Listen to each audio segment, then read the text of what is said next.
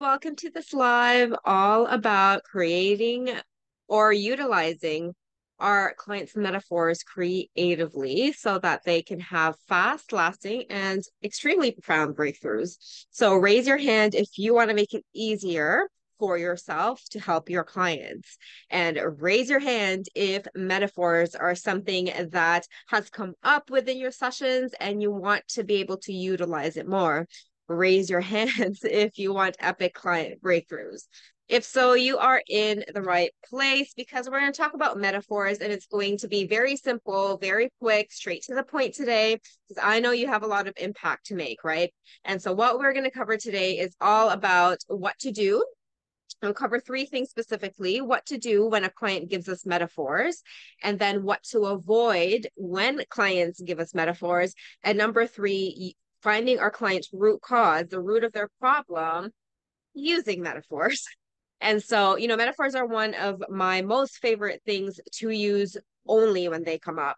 And so, what we first really want to think about, and this is a conversational hypnosis principle, is to meet a client where they're at and utilize whatever they give us. Some clients are not going to use metaphors, some clients are full of metaphors. And so, what I would encourage you to do is, if you found that one of your sessions had, really good, amazing metaphors, stop expecting that it's going to be the same thing for every client, because it's not. Even the same client will respond in a different way from a different session. Why? Because we are humans and we are dynamic. And so by creatively using metaphors, so for example, it is a session that we're sitting in, and a client starts to use their own metaphors. Now, note that I'm not telling you or giving you a list of metaphors to use. No, no, no, no.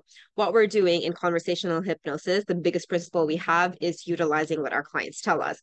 So, for example, you're in a session and you are with a client, and the client says that they want to overcome procrastination in their business and they want to take more action in their business.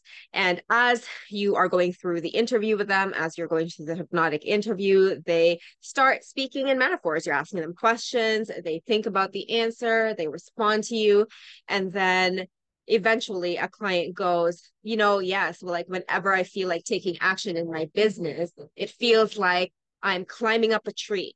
I'm just climbing this tree and I can't seem to climb the tree. And every time I climb, I just slip down and I go all the way down, I fall back down, something like that, right? That is an amazing, amazing metaphor to use. That is an amazing thing to utilize right then and there, because what are metaphors? They are the expression of the unconscious mind, right? So when we receive that, definitely jump on that right away. I'm looking around because my mouse is doing weird things. Okay, so a client gives us that. So what do we do with that? We place our client's attention on it. That is it. Super simple. I like to think of it kind of like when you talk to kids, right? Kids have this huge imagination, and what we want to do is just ask them and go into their world. Really, that's the biggest part of it. So the client says that they're climbing up the tree and they can't seem to climb. You are really just going to have a conversation about that experience, about that metaphor, about that internal expression that they are giving us right then and there. So ask them questions about the tree. What kind of tree is it, right? How long have you been climbing this tree? What happens if you climb? Like things like that. That is how you place your attention on that metaphor. And this is what to avoid. This is what not to do. When you hear it and you say, okay, keep climbing that tree, pretend that you are floating and you're no longer climbing up the tree, that you are floating up the tree, and somehow these invisible hands are guiding you up to all the way up so you can see the view, and you can see this beautiful view of the pastures and cows and sheep and all of these things. Do not do that. Do not do that. Why? Because who are we to know that that is the vision that our client needs to see to help them solve the problem? We cannot know 100% for certain what the client needs to do in their own mind with that metaphor. We cannot simply predict that. So do not ever, ever make shit up and tell a client what to do with their metaphor. You can try it. Let me know how that goes and let me know the results that you'll get with that.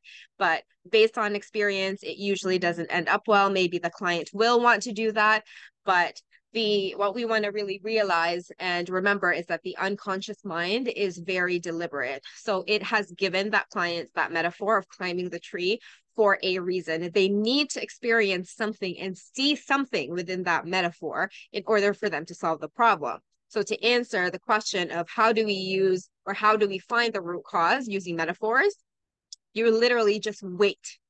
You wait for the mind to do whatever it needs to do and to express whatever it needs to express in order for the client to solve their problem. I know it sounds kind of too easy, right? But it is this simplicity that actually creates client results. It is not through making shit up ourselves, telling them that they need to rise up and the invisible hands are going up and putting them up the top of the tree so they can see the thing. What if that's not what they need to see?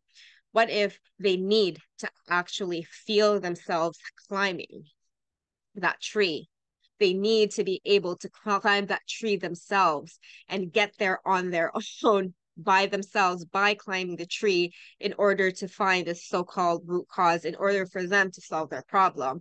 We can't know that for sure until we place more attention on it or our client pays attention to it because it's our client's mind, right? So really that is how we use the metaphors, and how you can get creative with this is really through experience, is through putting this principle in action. It is through working with clients and applying this principle of not telling our clients what to do and instead just placing their attention on it, having their creative unconscious mind to do the work and place the little puzzle pieces for them. That is how we become creative, because then for our next client, that's how we'll know, like we'll have that reference point to know that this worked because I just allowed my client to really formulate and liven up this metaphor on their own. And really, it's super duper fun. When metaphors come up and they grow, it's really one of the most fascinating and fun sessions. I remember having a session with a client, and she was all metaphors. It was truly fun, and we were talking about something um, really intense, actually. Like she was feeling a lot of resentment, in her business and in the community that she had within her business. And that feels very intense, feeling resentful. But what we actually had talked about was metaphors of the metaphor of basketball and her needing to shoot hoops, in order for her to resolve this decades worth of resentment. And just by talking about basketballs and what she needed to do, I don't fully remember the conversation because it was unconscious. By just placing her attention on it, by her knowing what to do with the basketballs, but what that had to do with resentment, God knows what it is. Her mind does though. So by just focusing her attention on it, she was able to release decades of resentment. She was able to get more clients after that because she released the resentment that she was feeling just by her mind expressing this metaphor and being able to put it together inside her mind without me needing to tell her exactly what needs to happen. It's just allowing her to do it. So really, the next time you come into your client session, don't be like, I have a session this afternoon, therefore I'm going to make up this metaphor of the trees because Fritz told me to. No, do not do that shit. Wait for the metaphor to organically come up in the session. And once an organic metaphor comes up, just place your client's attention on it by having a conversation with them, by being invested in their experience of experiencing this metaphor. Like, be interested in the metaphor. Ask them about the tree. Like, how are you climbing right now? Are you using your legs to climb up this tree? It becomes a very, very unusual conversation, but that's what conversational hypnosis is about, right? It's about that that conversation with the unconscious. And how we converse with the unconscious is to use its own metaphors and place their attention on it. And avoid making your own metaphors, because maybe you have been taught that whenever clients climb up trees, you have to help them climb up. What if they don't want help to climb up? And maybe if they do, what if they don't want a hand to to help them climb? Maybe they just want to be like, shh, we just go like that, right? We don't really know for sure. And it is really not up to us to tell our clients how to solve their problem, right? And this is like really high level, meta level, advanced stuff that we teach inside conversational hypnosis. But you can straight away use and apply this on your next session and just see how it goes. Just have fun with it, right? Be open to it, be open to learning. When you're invested in your clients, they will be and more invested in their change as well. You'll just get better results for them. And really that is how you get to the root cause, because by placing your client's attention on the metaphor, things will come up, right? That will expand.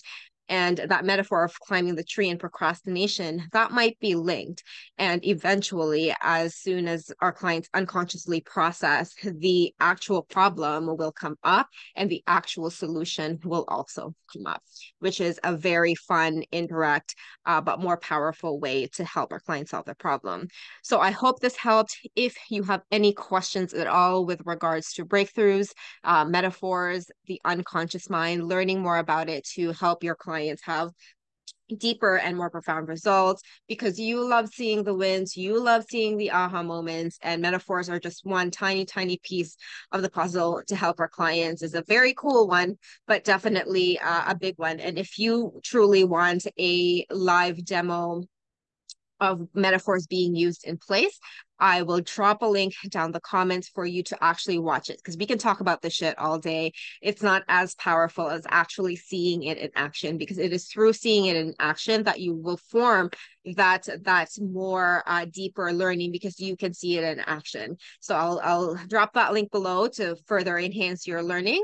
Otherwise, I will see you on the next live.